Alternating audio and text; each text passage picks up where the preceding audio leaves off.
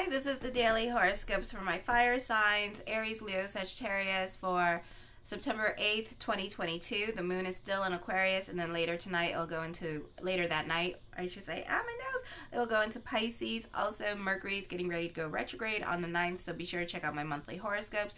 Thank you for everyone for showing your support by liking and subscribing on the TikTok and on the YouTube. I really appreciate the love. My Rams, this could be a move happening today, or you could be dealing with renovations, or this could be dealing with custody battles. Change is happening and the focus on your personal life, or you're not getting along with family members. Mars is also not well aspected at this time. You can be dealing with car problems. Not the best time to act on impulse. Try to stay on the right side of the law. Watch for road rage. You can be accident prone. I sound like a pharmaceutical thing. Also, a man in your life can be going through it at this time, and the focus can be on his crisis, or a male child in your life can be a handful today. Leo, emotional expression in marriage may be breaking down at this time. You two may not be on speaking terms as much, or giving each other silent treatment.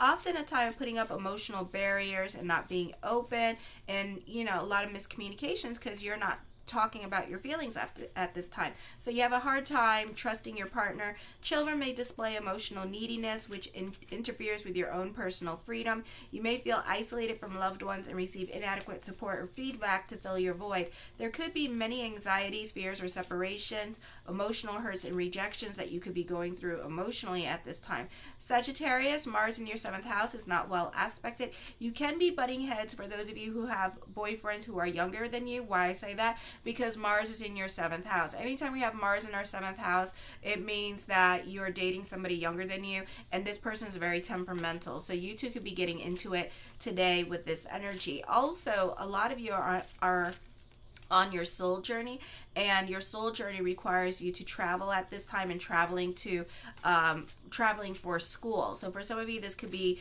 work paying you to go to a different state or country for school. For others of you, you could be learning abroad at this time. For others of you, this could be like visiting ashrams from a different country and learning more about spirituality. So you could find that your soul is going to receive a lot of fulfillment from learning something new. Like I've always said, Sagittarius is the consummate student, okay? So that's like part of your soul journey, is to be constantly learning something new.